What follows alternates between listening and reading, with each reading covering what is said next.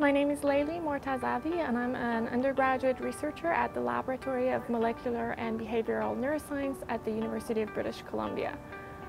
Unfortunately, due to the recent reenactment of the US travel ban, I wasn't able to attend the conference in person.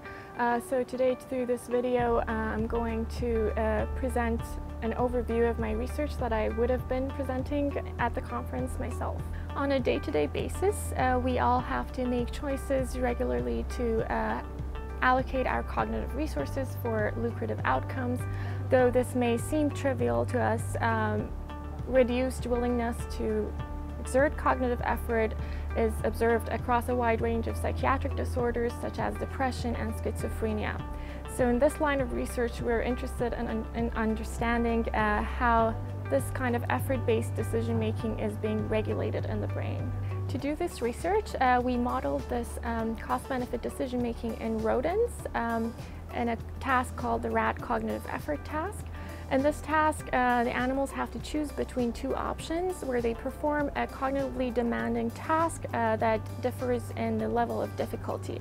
So what they have to do is they detect a brief visuospatial light stimulus, which is going to be a bit longer for the easy trials and a bit shorter and thus harder to detect for the harder version of the task.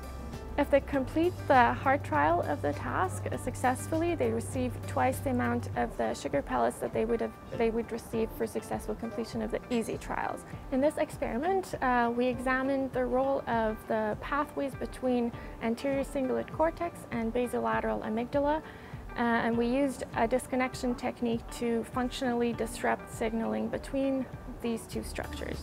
What we found was that a subset of animals who initially preferred the high reward option decreased their choice of this option.